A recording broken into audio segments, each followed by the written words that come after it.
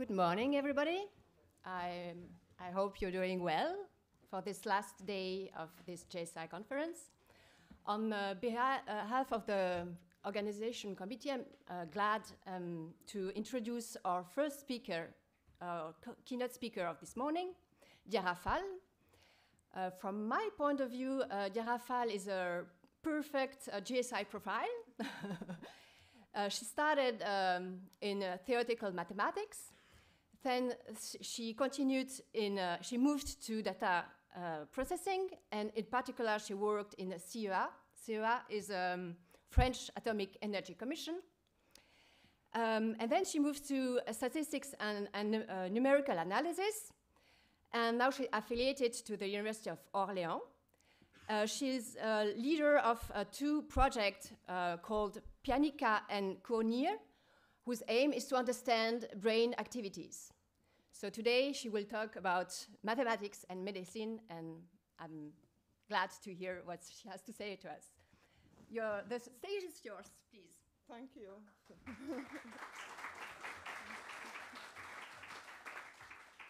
Okay, thank you, Barbara. Thank you, everybody, for being here.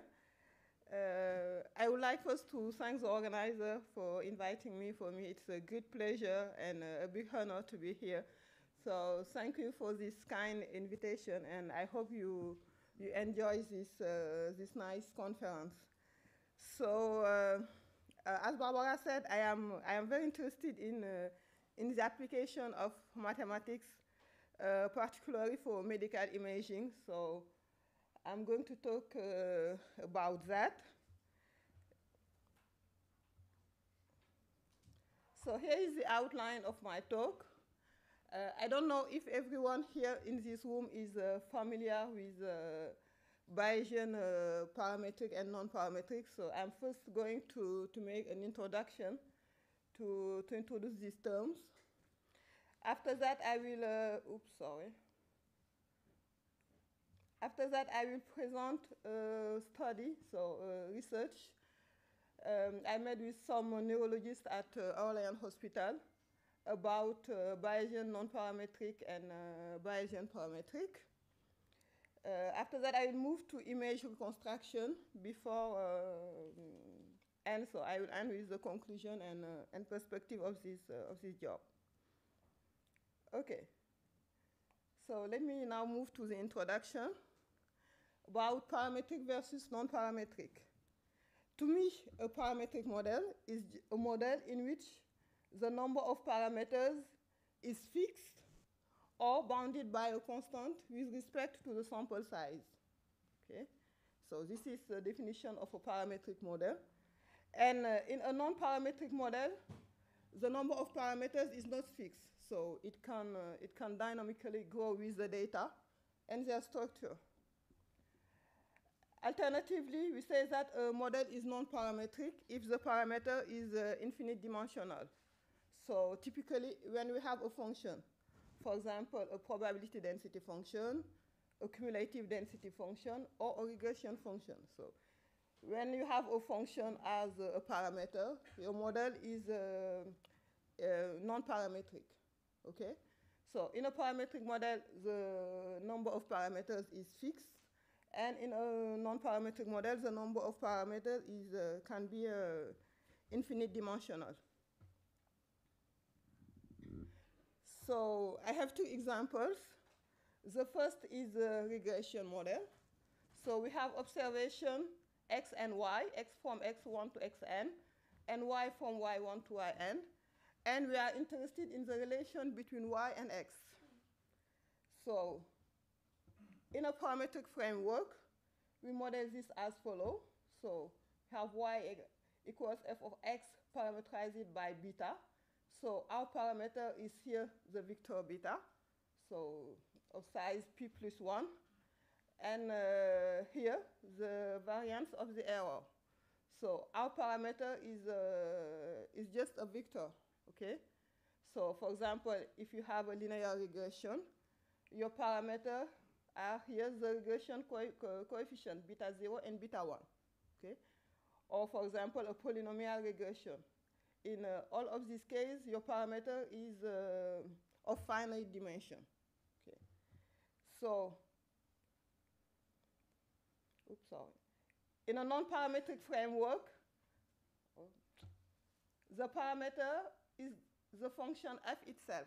Okay. So in a parametric framework, here the parameter is the vector beta. In a non-parametric framework, the parameter is the function f itself. So the only assumption we put on f is some assumption of smoothness. Okay.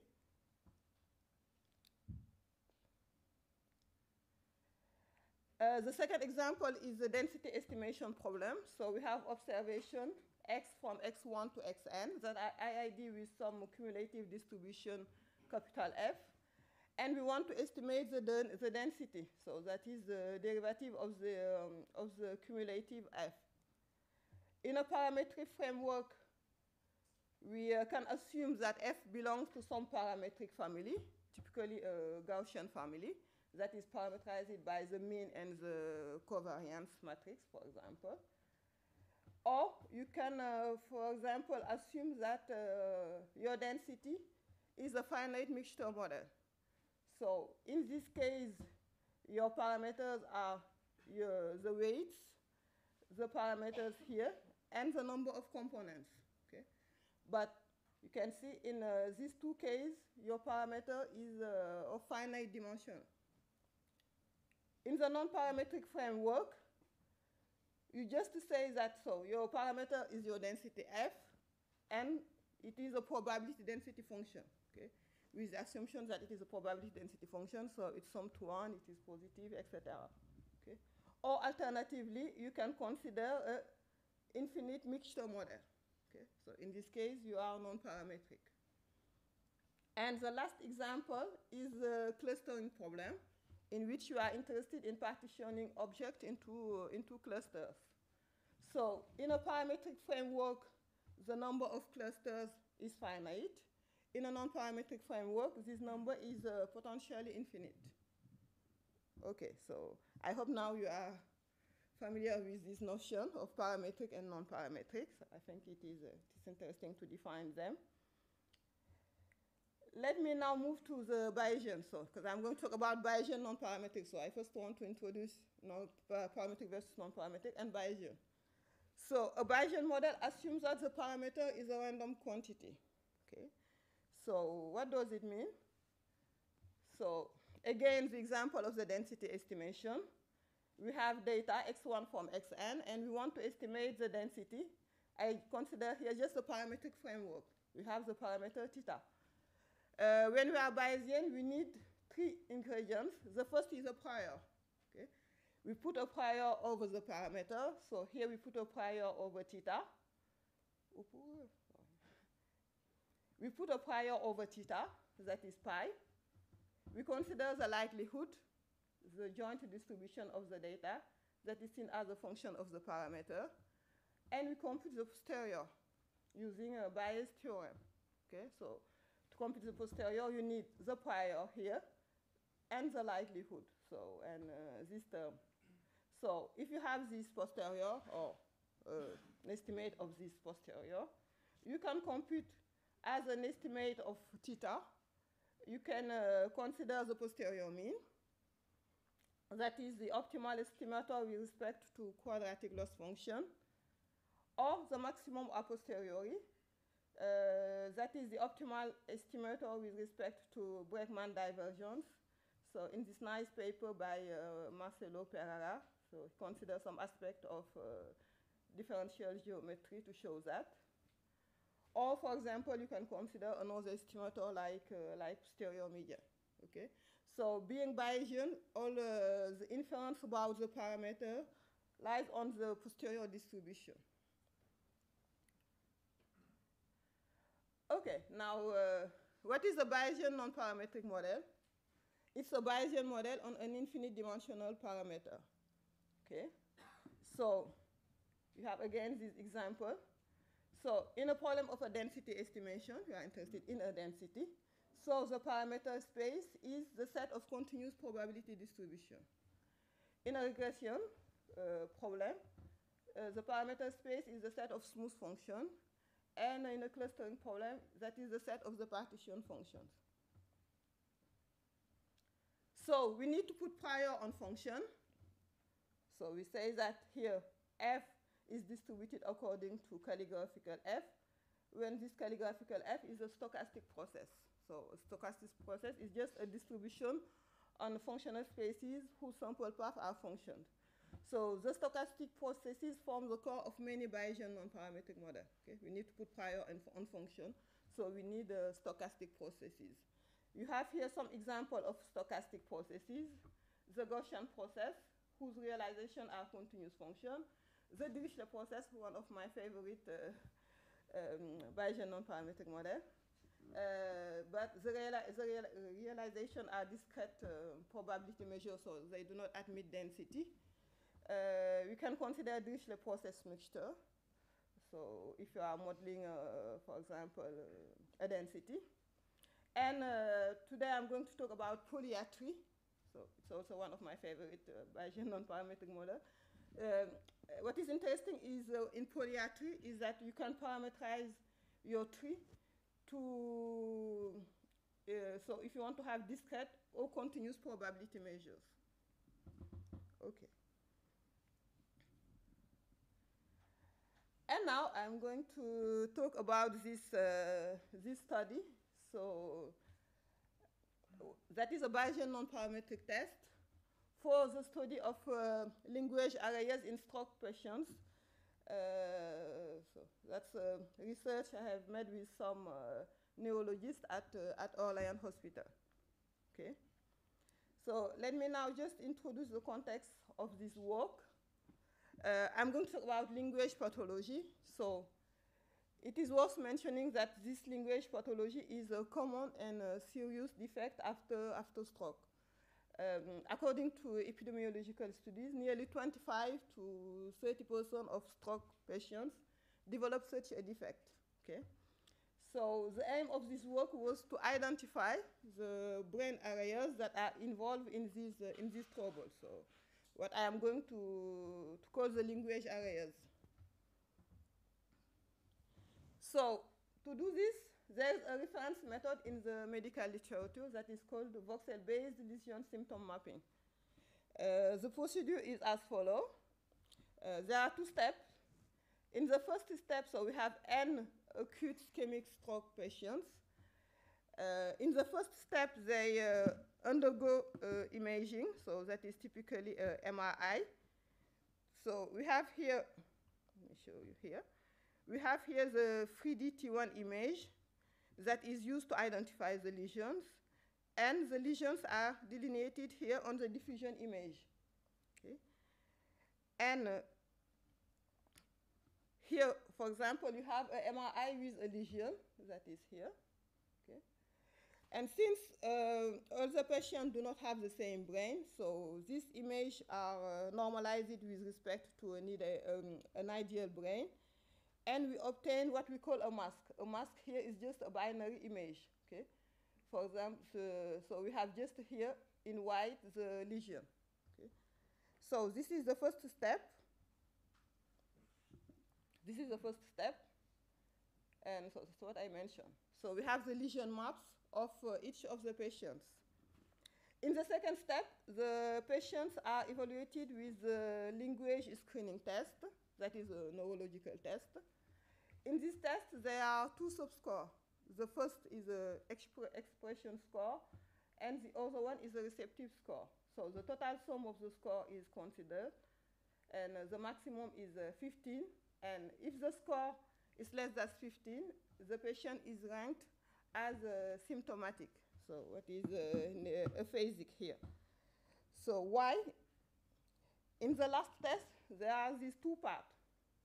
In the first part here, for example, the patient must give a name to some object. For example, here, he must say that this is a pencil, this is a television, knife, etc. So this is the expression part.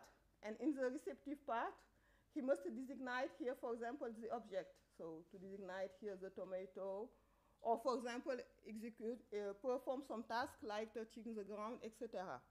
Okay? So if the patient fails in this test, it means that he's aphasic.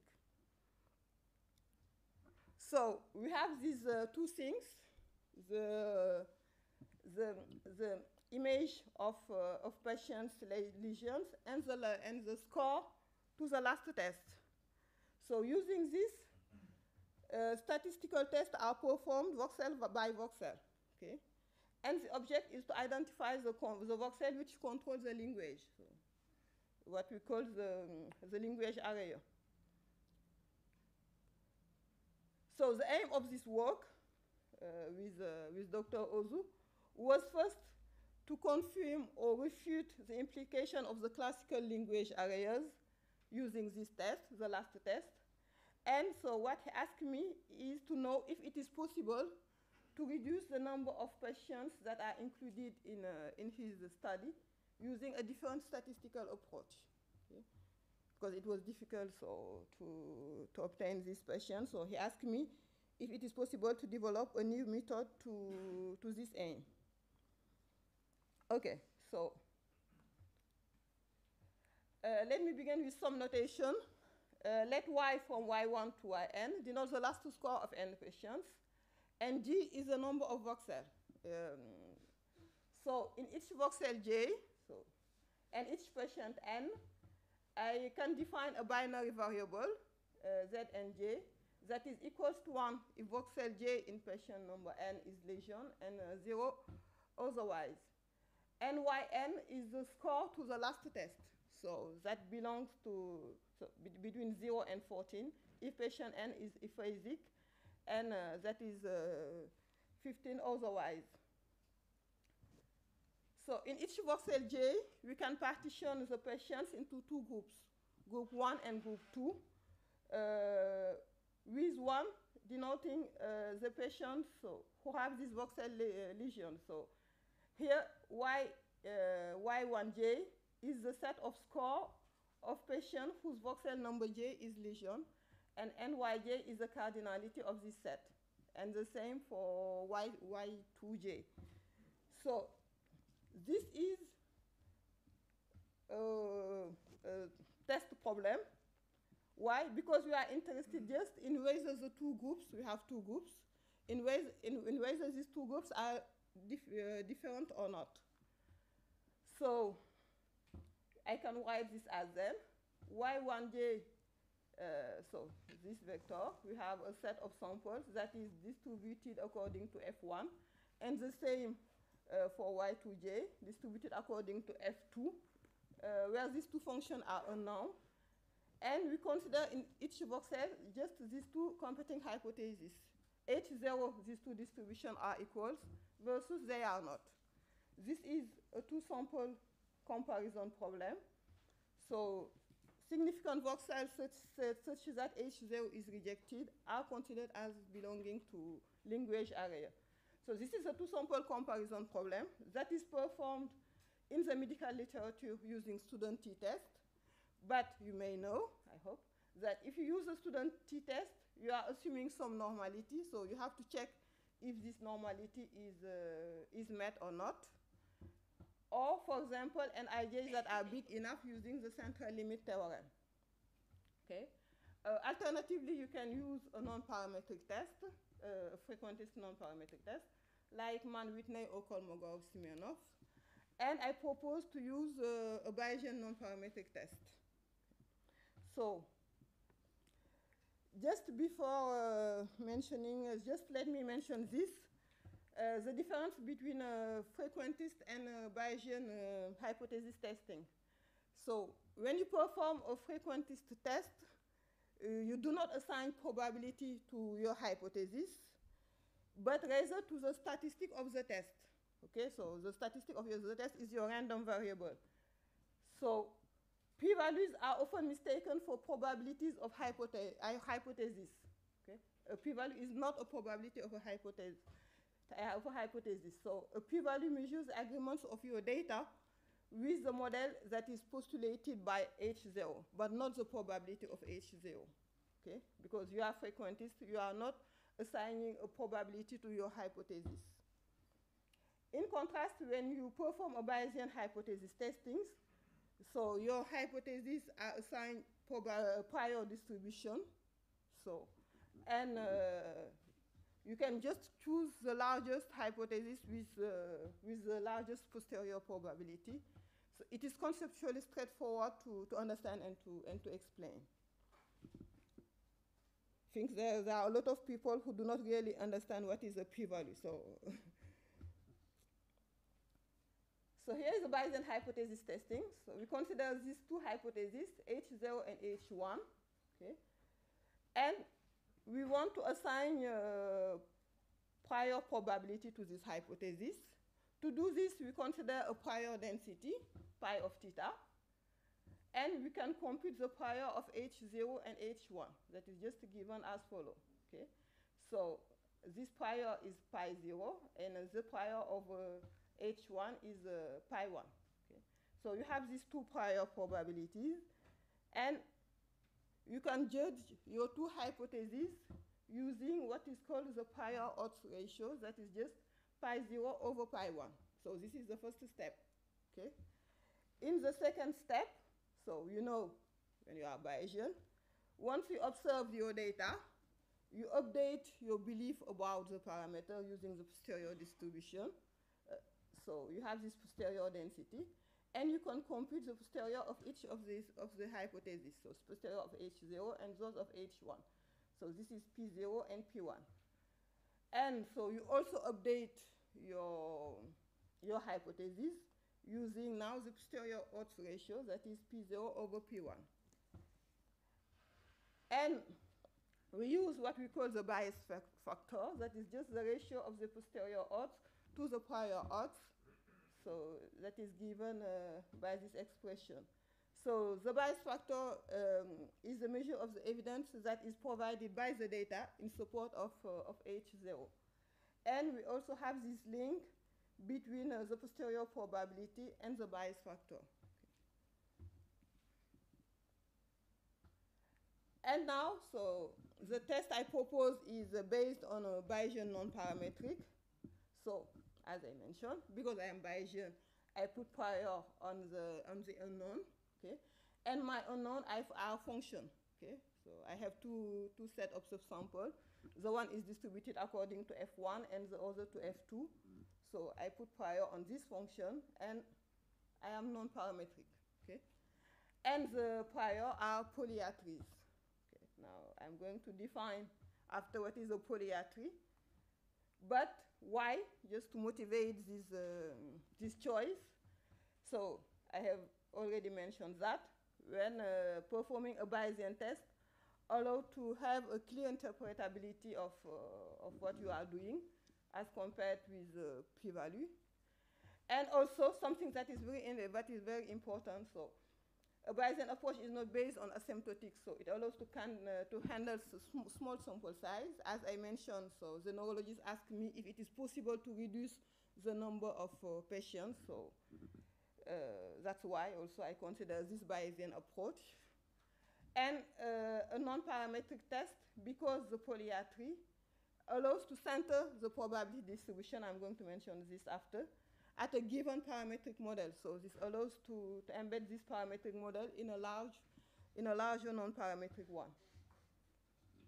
Okay, so what is a polyatry? Polyatry are specific distribution on probability measures. So they are natural candidates for prior on probability measures. You have this nice paper, so that are very technical papers, but you have this nice paper about polyatries.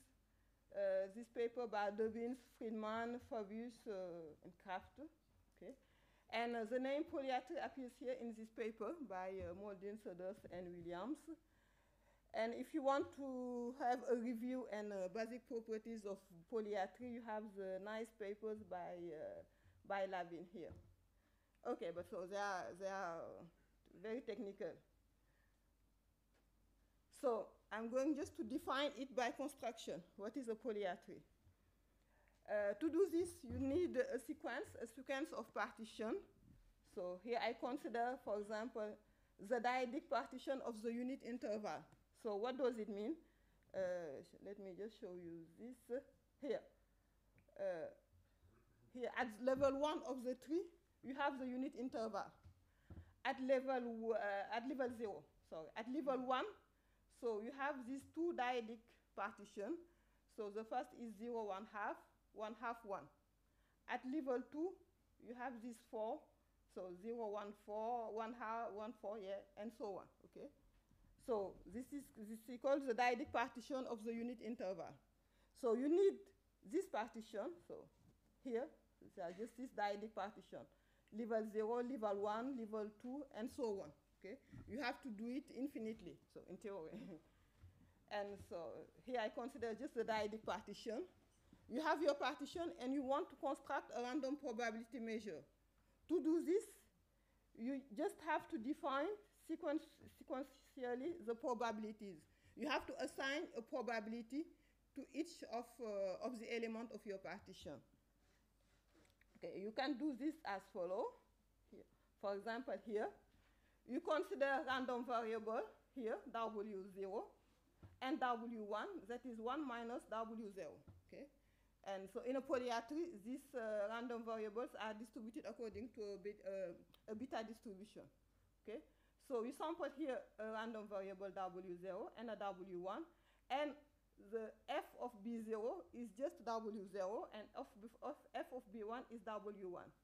Here, to move from here to here, you also have to sample W00 and W01, that is 1 minus W0. And the f of this B00 is just W00 times W0, okay? So yeah, that's what this means. So how to construct a polyhedry on this unit interval. So that's what is defined here. So it seems complicated, but it is not, okay? So you have to define this. So see, this is just what I explained, okay? So, and you have assigned a mass to each of the elements of the partition. And it is called a tail-free process. It means that these variables are mutually independent, this random variable. Okay, so doing this, we have defined a random partition. So this is what I mentioned before. In a polyhedry, your random variables are independent beta random variables, okay?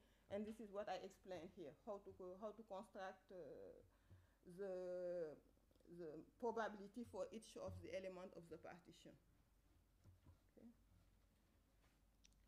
So we have to choose the parameter. So these are the parameters for the beta variables, okay? And we have to choose these parameters. So, and these parameters define the kind of measure you obtain. So if you choose, for example, the parameters to be equal at the left or at the right-hand side of the tree, so that's what this means. So you have the expectation of the beta variable that is 1 half. And if you choose your parameters to depend on the level of the tree, so what this means. And so you have this beta variable. And the more these beta variables are concentrated around their expectation, the more regular the random measure is. For example, you have this Kraft condition. If mu is a Lebesgue measure on X, for example, the unit interval, you have this Kraft condition. So if this condition is met, your polyhedry generate random probability measures that admit density with respect to Lebesgue measure. So you have something that is almost solely continuous. So that's what this means. And in the particular case I have assumed, so if you have this condition, so this condition that is met, for example, for this parameterization of the tree, so you have something that admits density with respect to Lebesgue measure. And here is, you have a special case when you have a discrete measure. So if you parameterize your polyhedry in this way, the polyhedry is a Dirichlet process. So I mentioned that the Dirichlet process is a discrete probability measure, okay? So you recover the Dirichlet process. Okay, so I hope it is not too technical. So just a nice property of the polyhedry is its conjugacy property. So what is important when we are doing Bayesian? What does it mean? If you have x1, xn that are IID f, okay, a random probability measure, and F is distributed according to a polyarity. The posterior distribution, that is F given X, is also a polyarity with updated parameters. Okay, so that's something, this property is important, for example, for making inference on polyarties.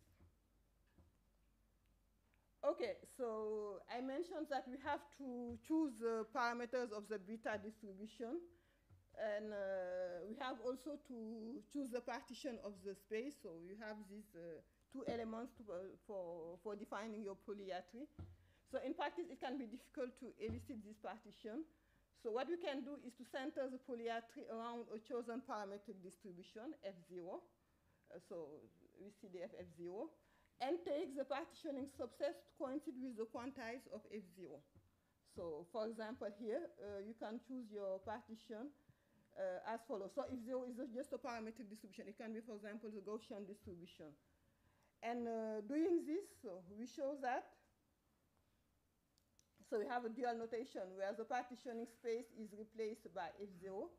And so if F is a random measure generated by a polyarity, and you choose F0 as follows, so your partition element as follows, the expectation of the random measure is just F0. Okay. And, oops, sorry. Okay, now let me come back to the test formulation. So I have these two samples, just to recall. I have to compare these two distributions. So I have two samples, x1 from xn1 and y here. And I want to test that these distributions are equal versus they are not. Okay? So Z is the combined sample. Under H0, so under H0, these two distributions are equal. So both samples comes from a common distribution. So that is here, if not. Under the alternative hypothesis, I have this. So X that is distributed according to F1, Y according to F2, and these two distributions are different. Okay? So I have three random probability measures, F1, F2, and F0. Okay? And I put a prior on this three distribution by considering a polyarity. Okay? And to choose between these two hypotheses, a Bayesian test evaluates what I mentioned before, the bias factor. So the bias factor is given by this term. Okay? So here you have the prior probabilities of the hypothesis. In the test I consider, so I assign equal priors to H0 and H1. And the bias factor is just given by the ratio of the posterior odds. And that is given by this term. And one shows that the bias factor is given, so in the test I consider, the bias factor is given by this product of gamma. It just means that the bias factor has an analytic formula for the test I consider. So that is something that is very important in practice, to have an explicit formula. Okay. Okay, so now show you the application to real data. So the data are collected from 58 patients at Orléans Hospital. We have these patients who all suffered a single stroke, single left hemispheric stroke in the acute phase. And so the mean age of the patient is 19, and the max is 91. And you have here the standard deviation. So we have the last score and binary lesion maps of each patient. That's what I mentioned before. And we are going to compare the proposed Bayesian non-parametric test with this frequentist test. The first is the student t-test, because that's the reference test in the medical studies. And the two frequentist non-parametric tests that are Mann-Whitney and Kolmogorov-Smirnov. So the significance level for frequentist test is here, 5%. And the number of analyzed voxel is more than 7 million. And here you have the parameterization of the polyarity I have proposed. And you have this result, okay? So for in each row, you have each of the tests. So this is the new test by Bayesian non-parametric using polyatry. That's what it means. And the frequentist test, okay? So we first look at the results for 58 patients. Okay, so we have here different view of the brain. You may have a look here to this column. We must have two separated regions here, and here. Okay. The first, so there are the language areas. The first is the Wernicke area, and the other is Broca area. So the neurologist said, not me. You have two regions, so you must have two separated regions. So with 58 patients, all the tests recover more or less these two regions. Okay. So if you look at what happened if you reduce the number of patients, if you consider 34 patients, we have this. Okay. So let me just explain. I think it is better to show to you these results. What happened? Okay. So you have here the tree test and the Bayesian non-parametric, and here the number of patients. Okay. With 58 patients, we have this. So this is the number of significant voxels. So the number of voxels belonging to language areas. Okay. So with 58 patients, that's what I mentioned.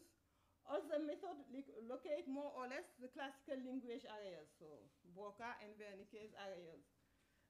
Yeah, so these regions is what I mean. The one is involved in the production of speech, and the other one in the receptive speech.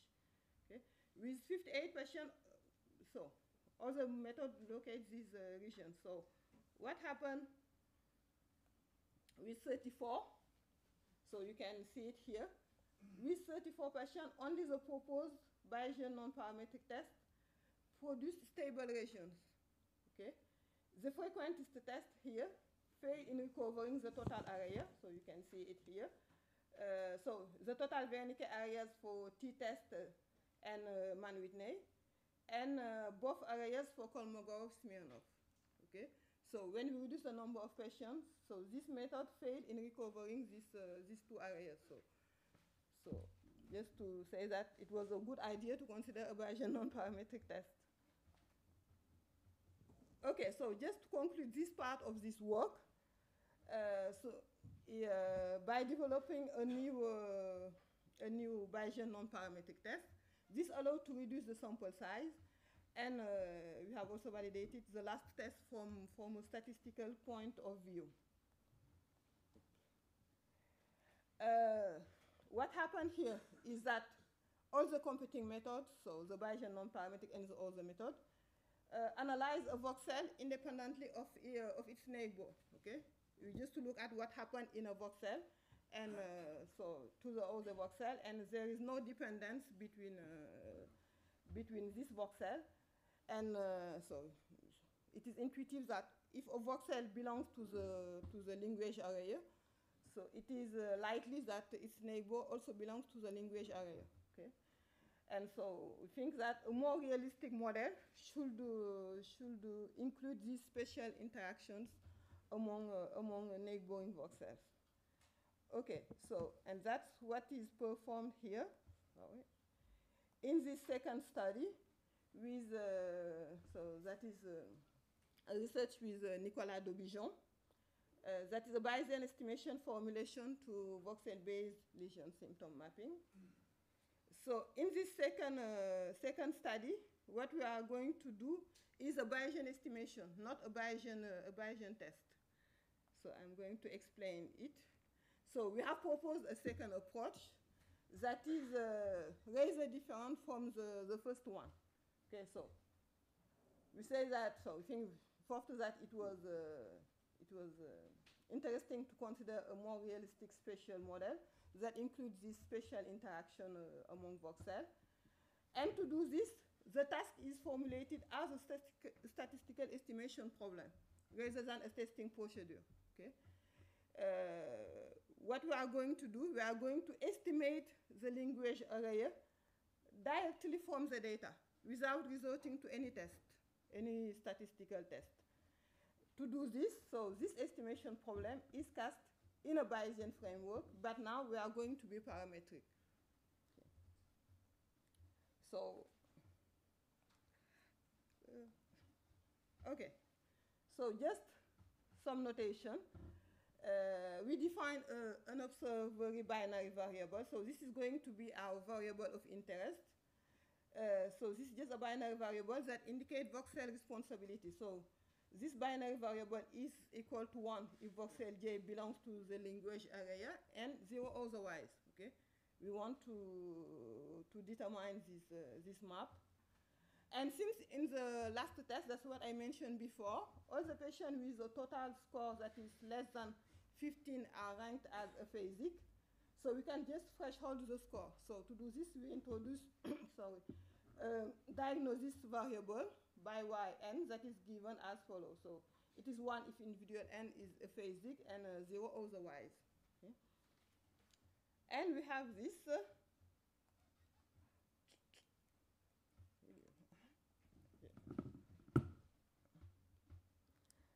Okay, so we have this Z1, Z and J that equals to 1 if voxel J in patient N is lesion and 0 otherwise. So these variables are Bernoulli distributed, and we consider this model. So we have this likelihood. So here, Z and J, given that voxel J does not belong to language area, we have just a Bernoulli with parameter theta. And here, this means that voxel J belongs to language area and the patient is aphasic. And the same here for non-aphasic patients. So you have these probabilities. Theta, that is the probability across all subjects that a voxel outside the language area is lesion. And theta 1, that is the probability for lesion probability in the language area for symptomatic patient, and theta 0 the same for non-symptomatic patient. So we have these three probability of lesion, and now the set of unknown parameters is here. Omega, that's what I say, it are parameters of interest. It is the card of language areas. So we have this. So this is a vector from omega 1 to omega j. I call that j is the number of voxels.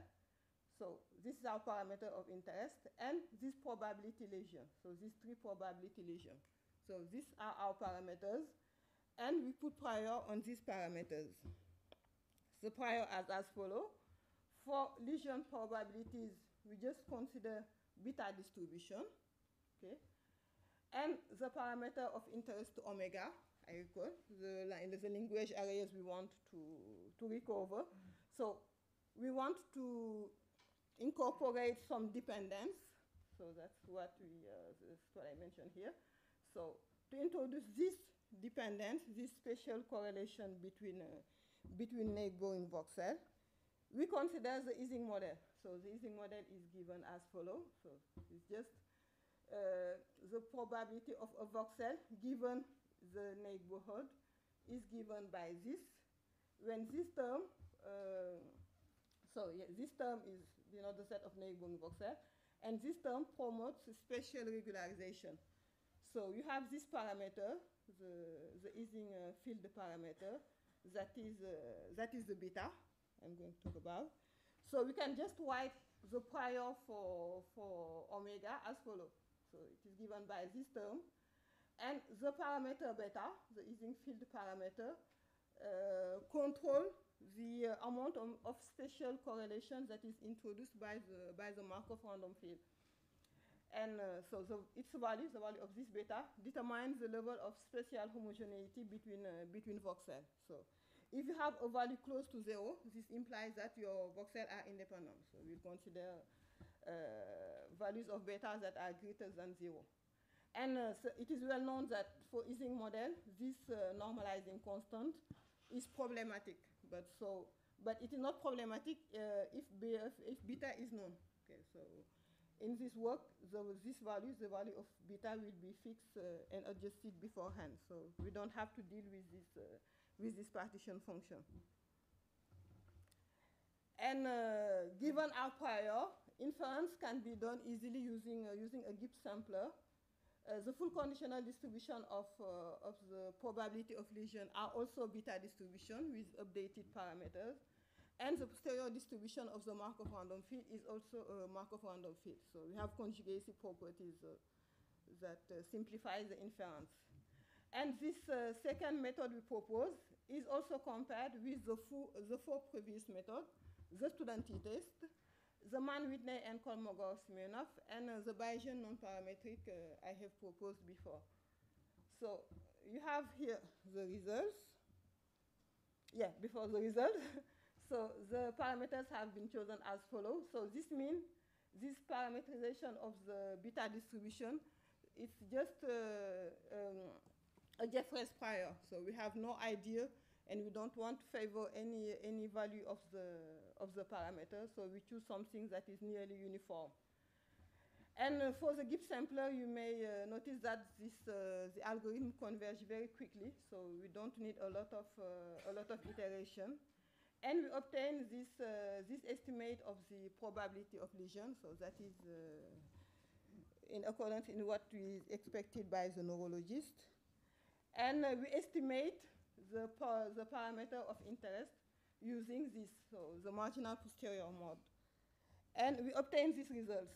So here, let me recall that here in this column, we have the two areas, Broca and Wernicke areas. Okay, so that's what is recovered here. And if you look at this last column, so you have this method, these three methods, the Bayesian non-parametric, and special is a new one. So I notice, I hope you notice it, that we obtain something here that is not present here in the other method. So I was desperate, and I went to see the doctor, so the neurologist with who I work, and I said, so I don't understand what happened with my method, so I don't understand. I have something here that, so I thought that it was not normal to have this region. And so I said to him, I don't understand what happened. So I thought it would work, but it doesn't work, so I don't understand what happened. And he said to me, because you have discovered a new region, so a new region that is not Broca and Wernicke areas, that is a third region that is also included in language areas. So yeah, so that's what I mentioned here. So this new method allows to recover so both areas, but also a third region that is called supramarginal gyrus. So okay, so I was happy, and he also. So yeah, by reducing the number of patients, so yeah, see, this is what happened with the other test. So the Bayesian non-parametric test recovers the two areas. The frequentist test failed in recovering this area. So what happened in the previous? And the new method allows to recover both areas, but this third region. So I call that the number of patients is reduced here. And, oops. So just to conclude this part. So voxel-based lesion symptom mapping is something that is important for basic and translational human neuroscience research. And the classical VLSM studies require individual tests across hundreds of thousands of voxels. So, and another main limitation is what I mentioned. They require a large number of patients. So by proposing something new that is coherent, so this new method allows to outperform the state-of-the-art method when the sample size is reduced, that's what I mentioned, and also to discover a less well-known language area. Oh, I don't feel it. Okay. Okay, just let me say something because I promised to talk about image reconstruction. Just for PET image reconstruction. So it will be very fast. So it was just to show that you can also apply this technique for image reconstruction, not only for image processing. Just what is PET? PET, positron emission tomography, is a functional medical imaging modality that is used in oncology, neurology, cardiology, and etc. To do this, a target molecule is injected into the patient's bloodstream. And this molecule is what is called a tracer, so that is a positron emitter radionuclide. An example in oncology is FDG, that is analog of glucose. And it allows to explore the possibility of cancer metastasis. So this radionuclide decays and emits what is called the positron. And positron is anti-electron. So this positron annihilates with nearby electrons. And this produces the emission of 2 gamma photons moving in opposite direction. Okay? So that what is detected here in the detector surrounding the patients. And so the PET scanner is the ring of these individual detectors. So when 2 photons are detected here, so in the detector, in the same time, we say that a coincident event is recorded here in this virtual line, what is called a law. It is just the virtual line joining both detectors in coincidence. Okay, so the aim of PET reconstruction is from all the data that have been collected by the detectors here to reconstruct the image of the tracer distribution within the body. So this can be performed in a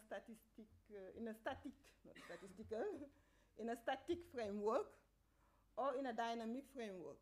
Okay. So just to mention that PET image reconstruction is an inverse problem, in which we seek to obtain the estimate of the tracer density within the subject from the collected events. And it's very challenging. It poses inverse problem. You have here some of the problems. So the first one is because a radioactive substance is administered to the patient, so the total number of molecules is limited when compared to radiological X-ray, for example. And the other one is for the limited sensitivity of the camera. You have to deal with physical and geometrical complexity of scanner, and so there are a lot of problems that happen. And the other one is that the image quality depends on the injected dose. So here you have different reconstruction, and you may, so this is the first one is a reconstruction under normal dose. Here you see what happens if the dose is divided by 10. And if the dose is divided by 100, okay?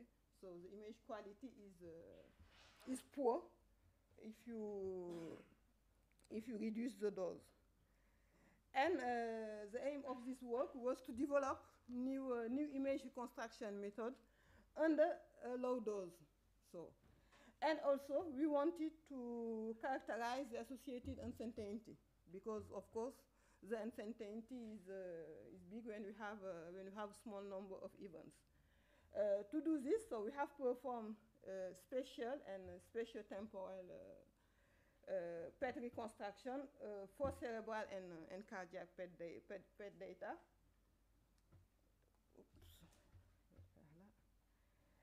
And what we do is that we view the image we want to reconstruct as a spatial or spatio-temporal probability density. Okay, so we are non-parametric, and because we are always Bayesian, we put a prior on this density. Okay, so I don't have time to explain it, but that's what we do.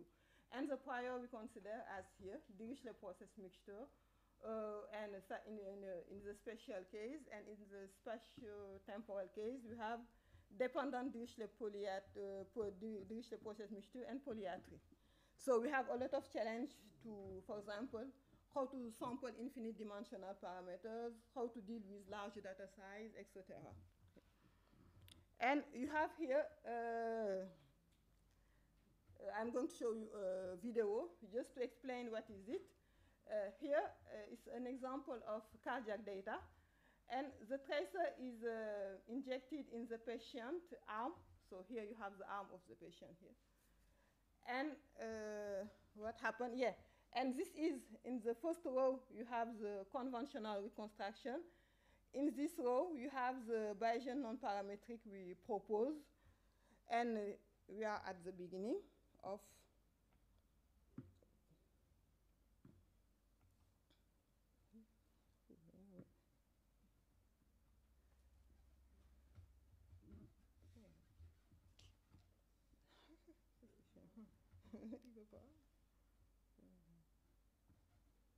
yeah. And yeah, so you can see the tracer here in the patient and after in the subsequent organs. So let me just explain what happened.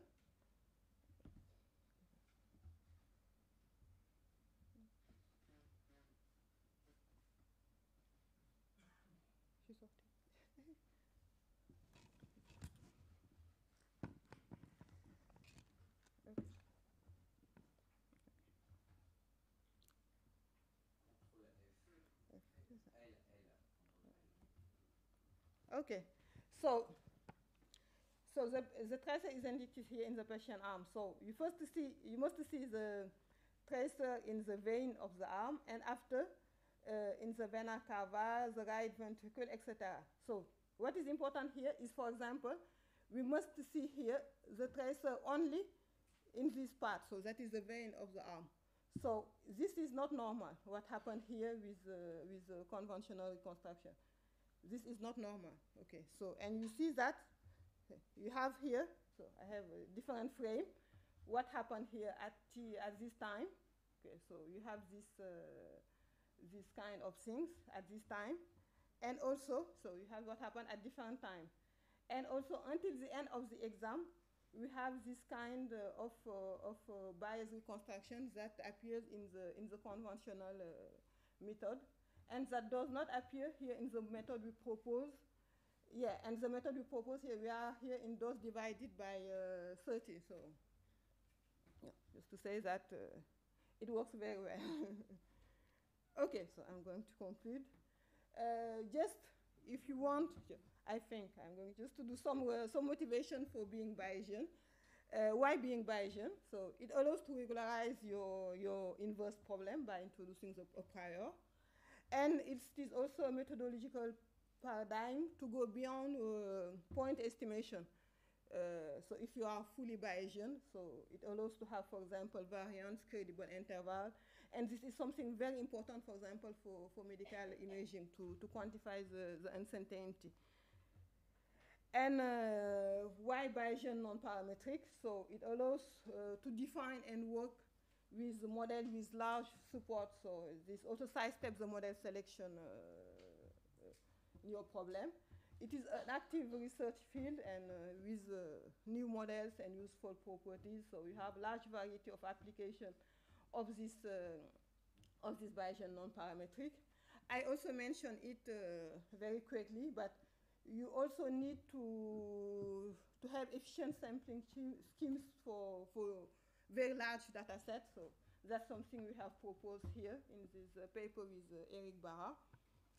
And you have a very large number of Bayesian non-parametric models. So I talk about the polyatry, Dirichlet process, but there are a lot of Bayesian non-parametric model you can use or you can develop if you want. And I don't know if, so just want to say a word about deep learning. What is the future for Bayesian inverse problem? I don't know. I have no answer to this question. But I think it is interesting to have a look to what happened in deep learning. I think that, yeah, this kind of work, I think it's very interesting, for example, is to develop prior that are based on neural networks. Okay, so that is what is done here in this paper using plug and play ADMM. So your prior is defined by a neural network, and you can try to combine these two things, and also being fully Bayesian for uncertainty quantification. So this is something I'm working on at this moment with one of my PhD students. So these are our preliminary results. So here we have deblurring problem. So this is the true image, our observation, and something we recover using a new method we are developing now. So that is really close to the true one. And also, in addition, we also have the standard deviation. So we can also characterize the uncertainty of the estimation. So, and yeah, and it is also compared to end-to-end deep learning method, and we obtain a similar performance. And in addition, we also have this uncertainty quantification. So we are trying to develop it for large inverse problem. And here you have what happened, for example, in sorry. Thank you. You have what happened here in this problem. So we have this in painting problem. This observed, these are our observation, and this is what we recover, and also the uncertainty quantification. Thank you very much.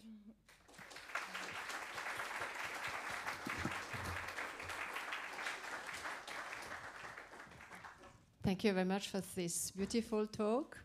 Are there questions, comments in the audience? Yeah.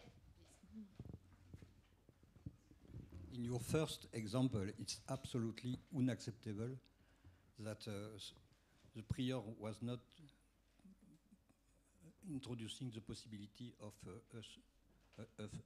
force areas. Yeah. So there is a problem with the knowledge at the beginning. Yeah, I think so. I think so. So that's why we may do Bayesian, so to introduce this kind of information. Yeah. Yeah, please. Can you help me pass the microphone, please?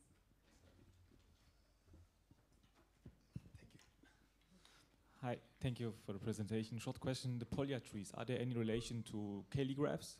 Because you have some, it looks like some multiplicative properties. Are there any connection? Any connection to what, sorry? To Cayley graphs. I don't know. Cayley graphs are graphs that encrypt multiplication of groups, just as a visualization. So I don't know. I don't know what it is. Okay. I'm sorry. We can talk together.